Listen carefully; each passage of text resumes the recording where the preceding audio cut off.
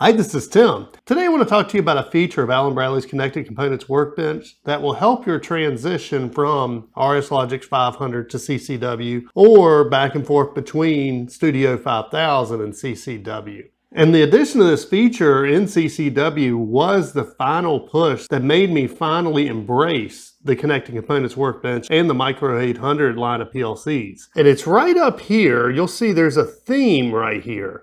And if you don't see this in yours, then you need to upgrade your Connected Components Workbench software. There's an add-on to version 11, but mainly this is well integrated in version 12 of the Connected Components Workbench. I'll put a link in the description that will show you how to download the Connected Components Workbench software for free. Now, we have our Getting Started program open that comes with all of our trainers, but any program will do this. And to show the big thing that this does, if we just go over here to the bit tab, and if we switch this to default, then you're gonna see that nothing looks quite the same.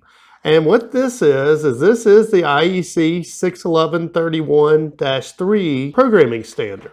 And that's what the Connected Components Workbench software was built on. However, Logix 500 and Studio 5000, which are kind of complementary to it, weren't built on that. So this allows you to switch between that protocol and what they're calling the Logix Theme. And probably the big ones, you can see some of these like this one, the ONS or the one-shot rising is much more recognizable. And also your latch, your unlatch, your OSFs, all your instructions are going to be more recognizable. And in addition to just simply making the view different, now you can also copy and paste between Studio 5000 and Connected Components Workbench. So I can take a program that I've written in Studio 5000, I can copy the rungs of it, I can paste it into the Connected Components Workbench, and I'll have to mainly adjust my address, which you would have to do almost any time you're copy and pasting between different PLCs. These two features right here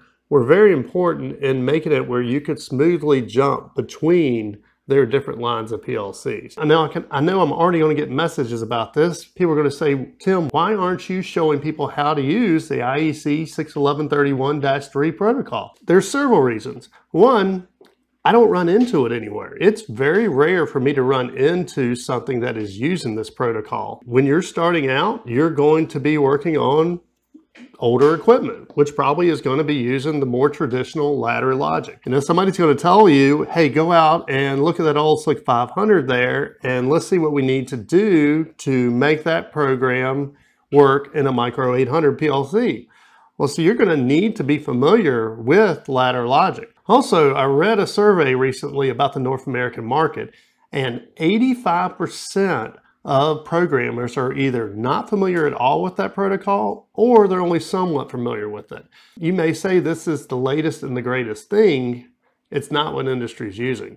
It's not what people want to see on a resume. If you were to say on a resume that you were familiar with IEC 61131-3 programming, I mean, people would glaze right over it. If you say you're familiar with Studio 5000 programming, Allen Bradley Logix 500 programming, and really even Logix 5 program for the PLC 5, that will just carry a lot more weight. So you have the option. You can keep this at the default theme, or you can switch to the Logix theme. But I think it's important that you realize that both are there, and I do believe that the Logix theme does make it much easier to transition to Studio 5000, or especially if you happen to be doing applications that really some require the Micro800, some require a Compact or Controllogix, it'll allow working with both of them at the same time to just go a lot smoother.